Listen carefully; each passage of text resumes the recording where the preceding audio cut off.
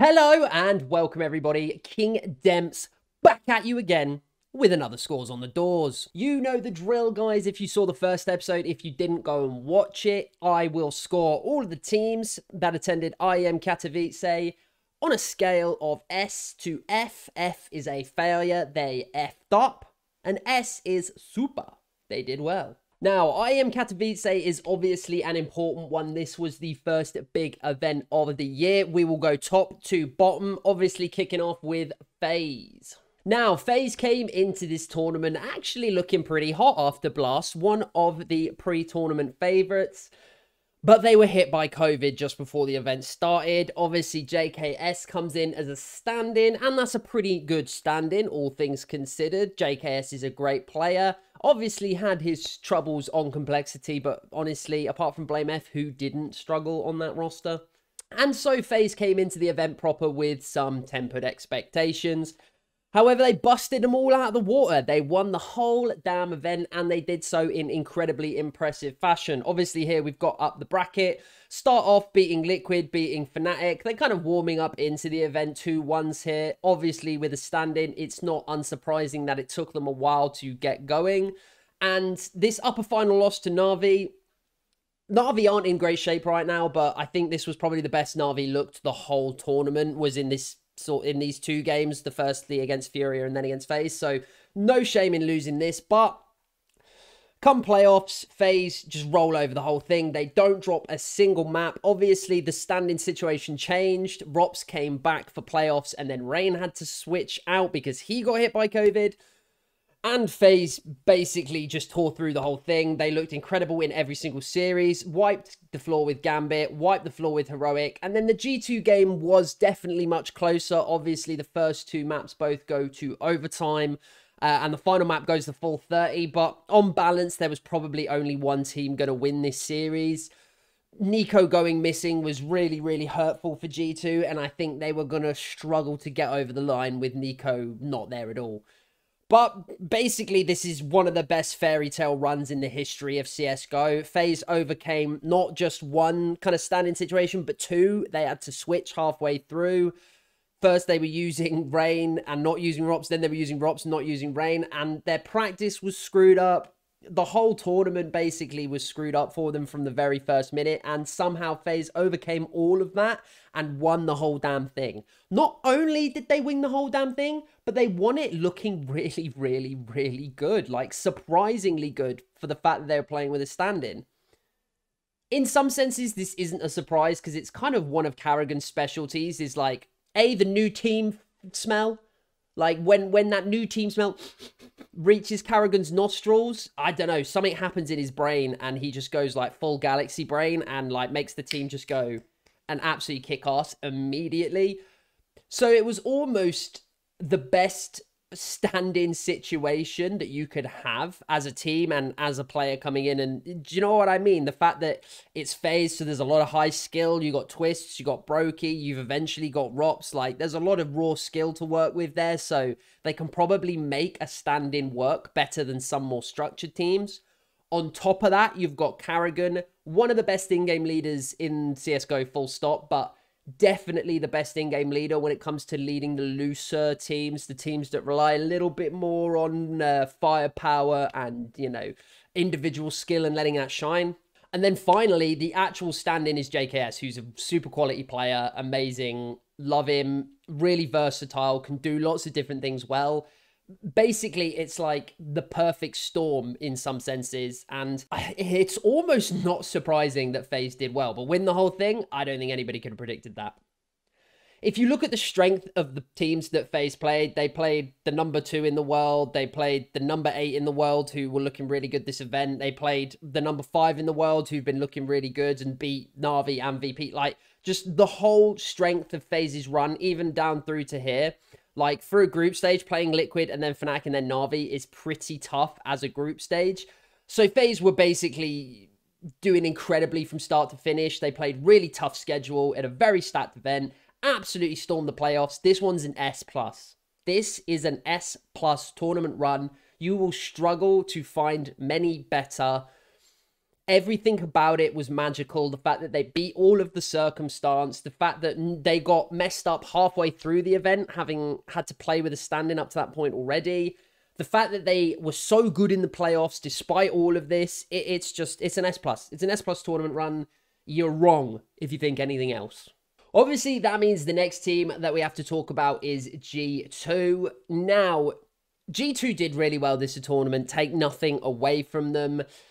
They obviously didn't drop a map in the playoffs up until this FaZe game. And then in the group stage, they were also pretty decent after recovering from the initial Fnatic loss. And even this was weird because they absolutely spanked Fnatic on Nuke and then kind of fell apart and managed to like lose the next two, which is a bit bizarre. They lost their own pick. Mirage is an issue and we'll talk about that a bit later. But yeah, this kind of looked like a great veto for them. They got two maps that are supposedly good for them. They win the opponent's pick, absolutely smashing them. And then suddenly, like, I don't know, they do a G2. They do a G2. That's all I can call it. It's just disappearing at a random point in the series and going on to lose it is such a G2 thing to do. And they still don't seem to have shaken off that tendency with this roster.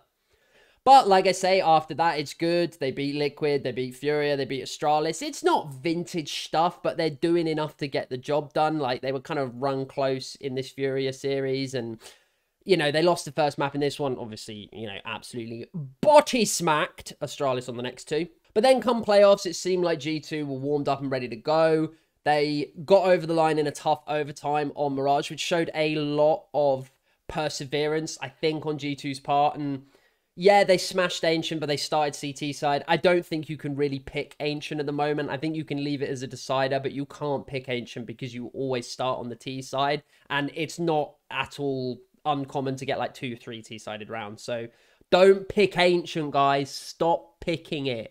And then, yeah, G2 beat a NAVI who, look, let's be honest, with the circumstances, obviously, surrounding this tournament for a team like NAVI made up of Russian and Ukrainian players. I think you were never going to see NAVI at their absolute peak. But NAVI still were decent. Simple was still on decent form, and you still got to put them to bed. They're still a great team, even not at their best. So G2 did what they had to do.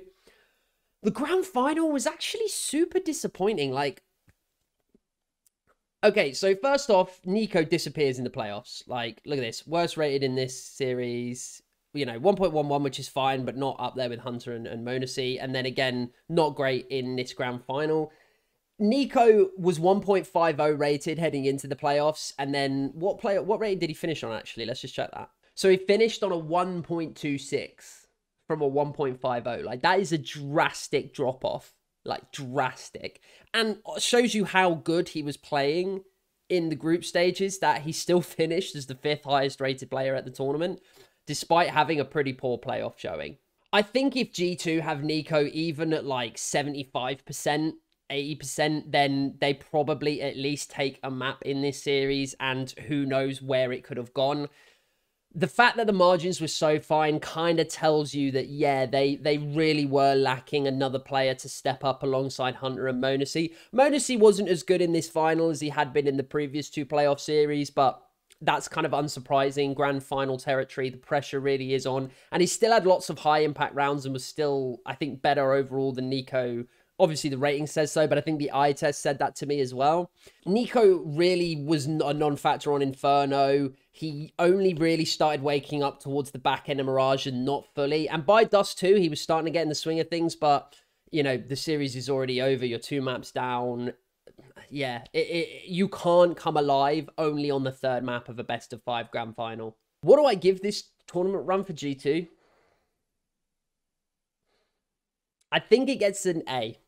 Just an A. No pluses, no minuses. I'm not going to give them an A+ or an S, which they might have honestly been able to squeak. The problem is, I don't think the NAVI result is incredibly reflective of the levels of the teams necessarily, because NAVI had all this, like, obviously very tough circumstance to deal with surrounding them.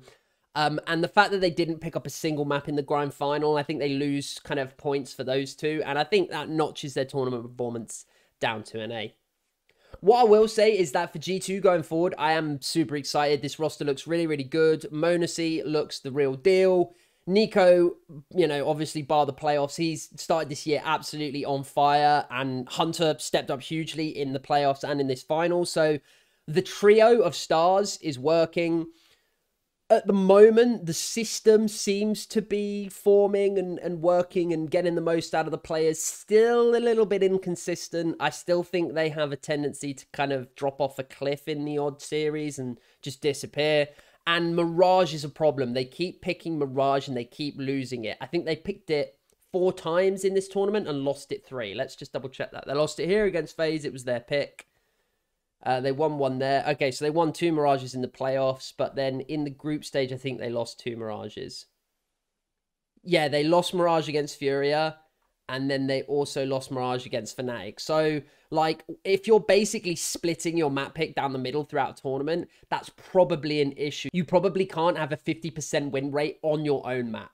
Like, I think you need to be winning the map you choose a little bit more often than half the time. So yeah, G2, they get an A from me. Thumbs up, good work. Now, next up is Heroic. And honestly, Heroic, if you just looked at the group stages, they were on for an S. They beat OG after losing the first map. Did well to kind of overcome that mental hump of being 1-0 down. Beat Vitality 2-0. This was the most impressive one. Vitality is still a very tough team to beat, even if they did go out of this tournament, you know, without making playoffs. But Vitality is still difficult to beat, and Heroic did so pretty well, especially that Inferno game. That was very, very tight, and Heroic needed to kind of take everything out of their tank to get over the line, and it was very impressive. They showed a lot of resilience and a lot of perseverance in that series. This Virtus.pro one, like, I don't know. It's hard to not think that Heroic, or Virtus.pro rather, kind of underperformed in this one. Like, they didn't look the same Imperious team that they had done up until this point, where, you know, they 2-0 Copenhagen Flames. They pretty handily beat NIP. They looked really good in the ESL Challenger event that they attended before this. And then Virtus.pro kind of cooled off from this game onwards. Like, they didn't look as good in the G2 game. Like, yeah, they were fairly resilient on Mirage, but then they got battered on Ancient. Like, I don't know.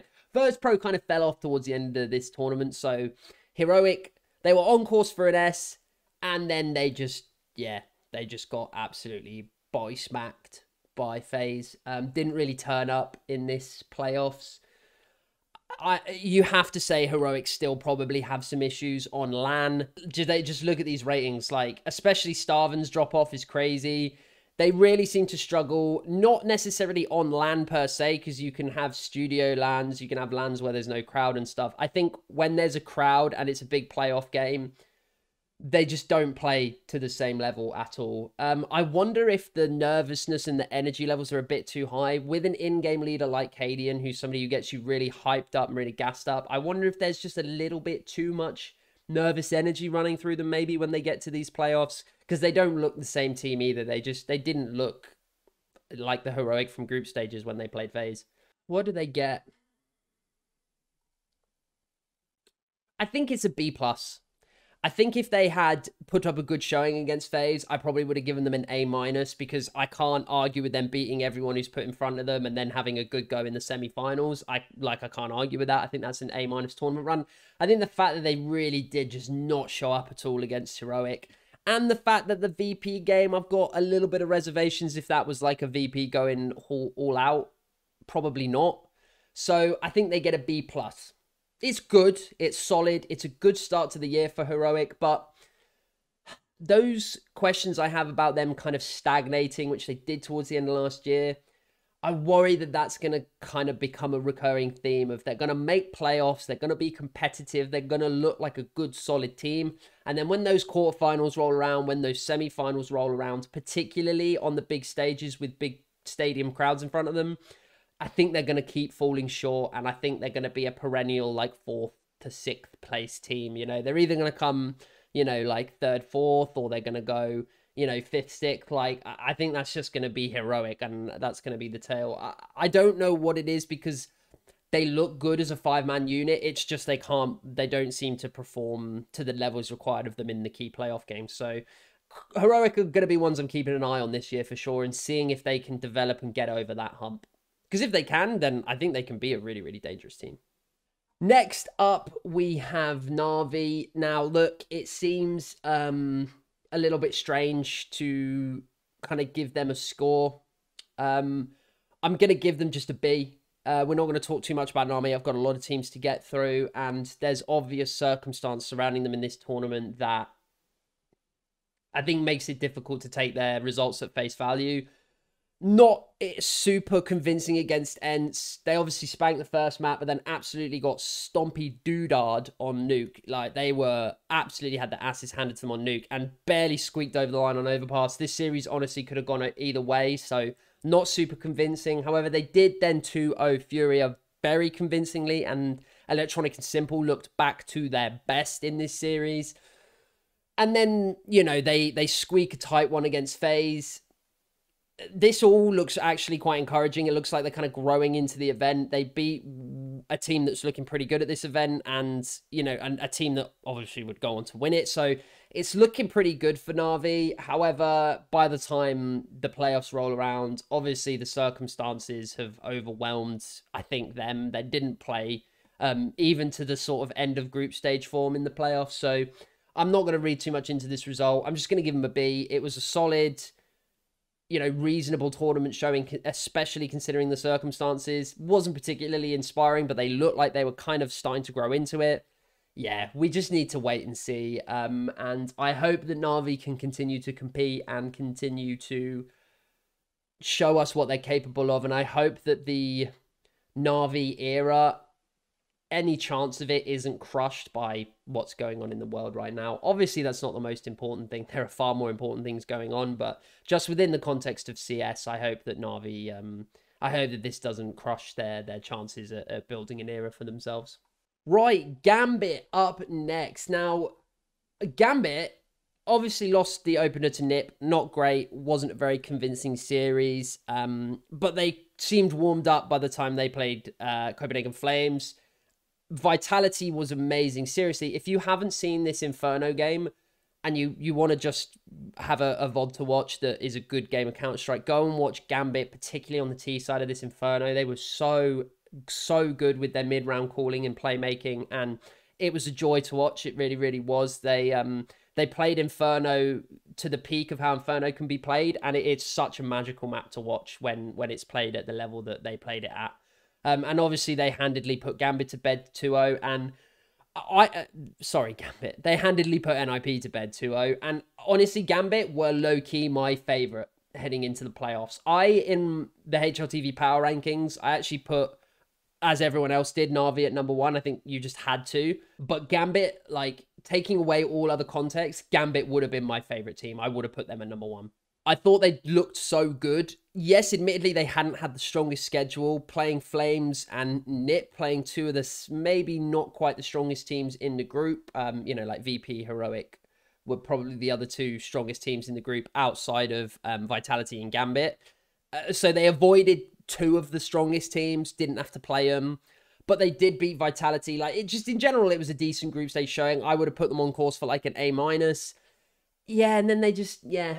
And I don't know if the context maybe affected them as well. Like, obviously, you know, they're a Russian organization. They have Russian players. So maybe the context affected them as well. Again, I'm not going to read too much into it. I'm going to give them a B- because I think this was really, really disappointing, actually. Like, they weren't even close against FaZe in this series. And what I'd seen in the groups was so promising.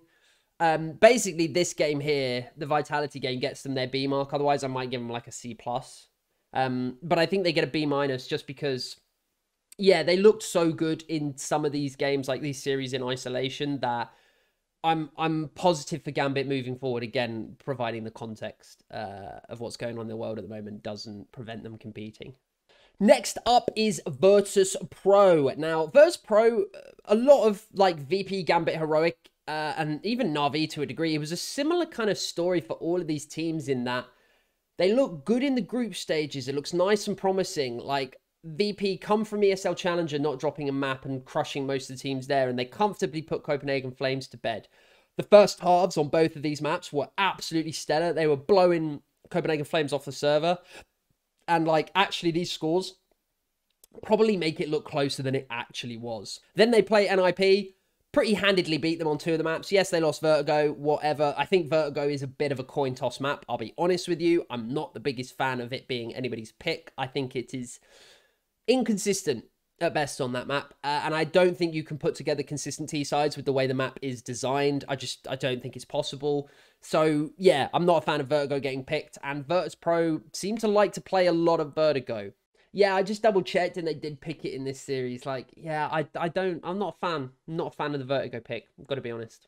And it's all looking good, and then they capitulate against Heroic, and then they kind of capitulate against G2. Like, yes, they look good, very competitive in the Mirage game. That Mirage probably could have gone either way, and if not for Monacy, going ham with some of the crazy rounds that he pulled off, maybe that series goes differently. I think they have to get C+. I think they had less good games than Gambit did, less good series, and so very similarly to Gambit, but I gave Gambit a B-. I think Virtus.pro not looking at all good in these two series, really, overall. Okay, yeah, they did look okay on Mirage, but Ancient was an absolute disaster. Yeah, C+. It's not great. I would have expected a little bit more from VP, particularly considering the form that they're in, but again, lots of CIS players, and we know what's going on in the world at the moment, so who knows? Who knows if they were affected by it? Probably were. Now, for the rest of these teams, I'm going to touch on the important ones briefly, because I don't want this video to be 48 minutes long, but I will score the rest of them. So we'll start off with Astralis. Yeah, Astralis get themselves a C+, actually, because they looked much improved at this event. They beat ENCE, they beat fnatic, they took a map off G2. It was not all that bad for the very low bar they've set themselves this year, but they are starting to show some signs of improvement, and they've just signed Farlig, so I'm not as hopeless for Astralis in 2022 as I was at the start of the year. But yeah, it wasn't great, but I think a C+ is fair. A C for a decent tournament where they just missed out on playoffs. The plus because actually it's a big improvement on the crap we've seen so far this year. NIP also get a C+. Their run was fine. Beating Gambit's cool. Beating MOUZ is cool. Losing to VP is whatever. Losing to Gambit is whatever. Like, by the end of this group stage run, it didn't look like they were ever close to getting out of the groups. Like, they were handedly beaten by VP and handedly beaten by Gambit in this rematch. I think NIP are kind of like a filler top 10 team at the moment without Device, so I'm not that interested in seeing them play until we know exactly what's happening with their roster, whether Device is coming back, whether they're signing Brolan, blah, blah, blah. I'm not that interested in what VP are doing, and what NIP are doing at the moment. FURIA get a C-. They're not filling me with confidence at the moment. Handedly beating Astralis, okay, but you should really beat them to bed. But that makes me say, like, okay, well, FURIA, considering the way Astralis did this tournament, maybe FURIA are okay. And they're not really competitive against NAVI. They're not really, like, yeah, it's sort of close-ish, but in the end, G2 probably relatively comfortable in this series. Like, I don't know, C-, pretty disappointing from FURIA. The start of this year's not been super great for them, but they still definitely have some time to incorporate Safe into the lineup. Obviously just a fresh signing, and Vinny, who was, like, I think a core part of the underlying framework of FURIA that allowed some of the other players to shine, being gone, means I think they're going to take a little bit more time to figure themselves out. So C- for FURIA, wasn't super great. Next up, obviously fnatic.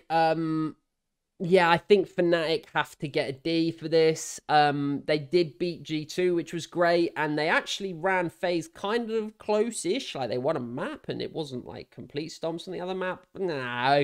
FaZe were comfortable in this one. It's coming back to me now, yeah. Okay, probably, I was being a bit generous there.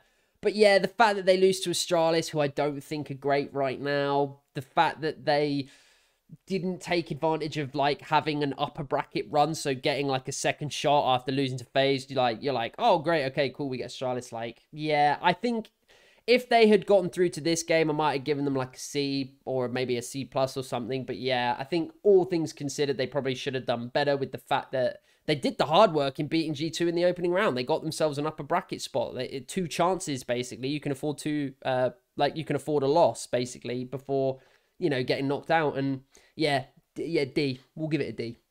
MOUZ, I'm actually going to give a C+.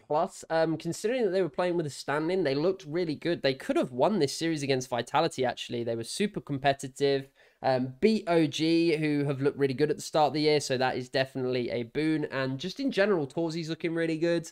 So considering they had a stand-in and considering they actually played decent teams, like they got beaten by Vitality, fair enough, and they got beaten by NIP, who, like I say, are a bit of a gatekeeper top 10 team right now. I'm excited to see MOUZ play with their full lineup. Off the basis of this, they look pretty good. So yeah, C+ for them. Actually not a bad tournament showing considering they played with a stand-in. Next up is Vitality D-. Surely because you have to do better than this as Vitality. Admittedly, they had a tough schedule. They beat MOUZ, laboured to that win a little bit, probably should be beating them a little bit more convincingly. And then Zero kind of fell off the cliff and wasn't really present in these two series, which is a problem. This Vitality team, the problem is still there, the core problem, which is if Zero does not frag out, the team does not work. And that was always been the problem with Vitality. It's been every iteration of the roster that has been the fundamental issue, and they have not solved it. Yes, they played two very well-performing teams and played Heroic fairly close. So on the one hand, you can say not that bad of a tournament showing because they got beaten by two teams who, by this point in the group stages, were on a tear. However, the fact that they were kind of so handily beaten by Gambit, I think is really disappointing. They should have made that series closer.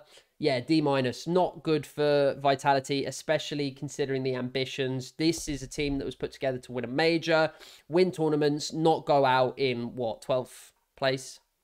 Yeah, not good enough.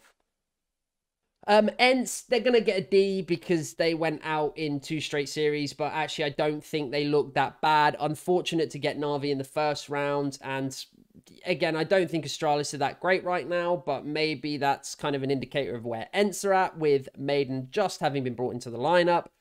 I'm going to give ENCE more time. I think they have looked good in flashes. They still maybe need a bit more time to figure out exactly what they're doing with this 5-man lineup, but I'm not, like, down on ENCE or anything. I think you just have to get a D when you go out, like, you know, 2 games. And at least they look competitive kind of in both of them. And one of them was against, like, one of the best teams in the world. So, all things considered, I'm not going to give them an E or an F or anything.